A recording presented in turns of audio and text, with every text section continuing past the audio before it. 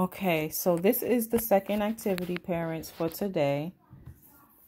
And for this one, I know before we use like crayons or anything, but I would really use paper. So if you have paper and you could cut it or rip it, it's fine. As you see, my lines isn't perfect for this.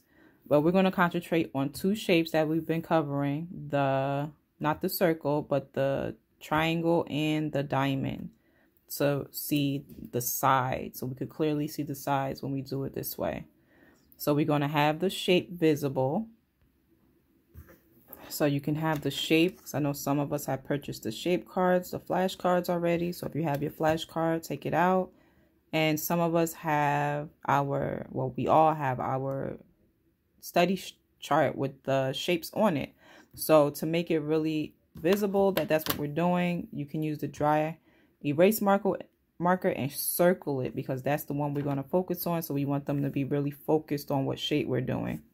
So we're going to have 4 of these cutouts, and we're going to say how many sides are there for the triangle. So you can use the dry erase marker and you can trace it 1, 2, 3. So how many sides do we need? They'll say 3, and you could even write it again, 3. So let's count 3. 1 side, 2 side, 3 side. So we have too many, so we're going to take this away. And now we are going to make our triangle with the 3 sides.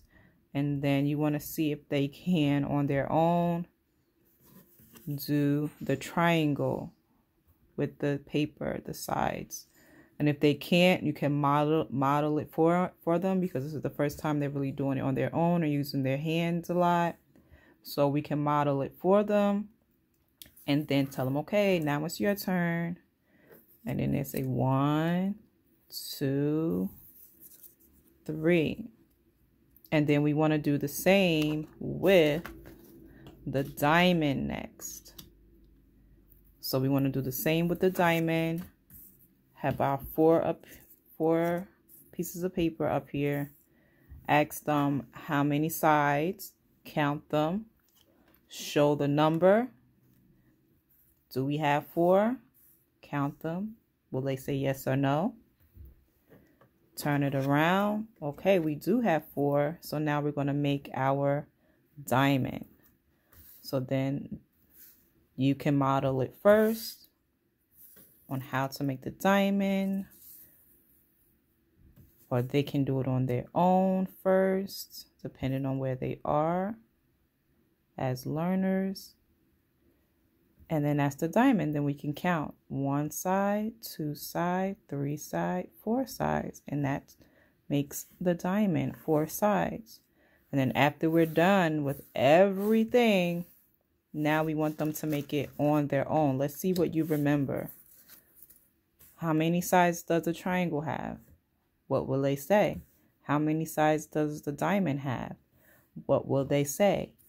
If they answer correctly, can you make the triangle on your own now? Can you make the diamond on your own now? If they cannot, we know that's something that we have to keep practicing with them on. And that's the assignment for today.